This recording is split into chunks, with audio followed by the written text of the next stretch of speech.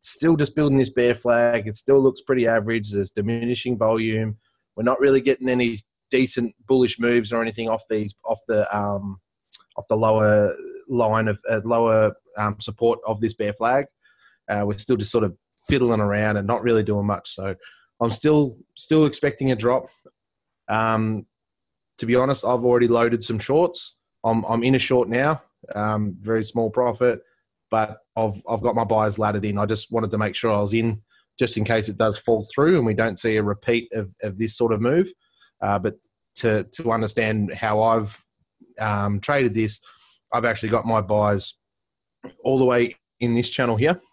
So if you sort of, to give you an idea, I've got buyers laddered from here all the way up. And then I've got buyers inside this supply zone in case we do get a pump up here. My liquidation price is way up here. And my stop loss is just above supply, just in case we do pop up a little bit too high and start creating some crazy moves. I am still a little bit weary of, manipulation. If people are looking, if bankers are looking at this sort of level of where people may have stop losses, they may even shoot for a higher target. It's just going to be something I'm going to have to bear with. Shit happens. There's a lot of manipulation in this game, and there's not really much you can do about it apart from prepare yourself. But I'm not prepared to run, a stop loss up here somewhere. I'm not going to take a 60-70% hit and still get not knocked out. I'll cop 20%, and if it does pop up here, I'll probably jump back in up here and only have a better entry. That's if things are still bearish. Generally, after a big pump anyway, that you're going to have a retracement. I just see every time there's a big green candle, you're going to have a retracement. Big green candle, retracement. Big green candle, retracement. You don't. Well, in a bear market, you don't get a big green candle followed by 5 other big green candles.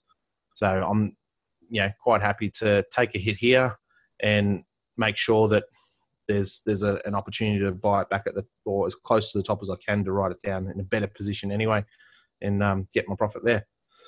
So yeah, still pretty bearish on Bitcoin. It still looks average. Chuck it on the daily now and have a look at some candles. Probably a bit hard to see with all the business going on that I've got drawn here. Just a lot of indecisive candles. So small bodies, big wicks, no real price direction. So this is just showing a level of indecision or consolidation.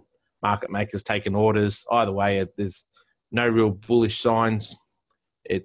In my opinion, it's bearish sign. So that's me on Bitcoin at the moment, and still looking for that low area here for some good buys.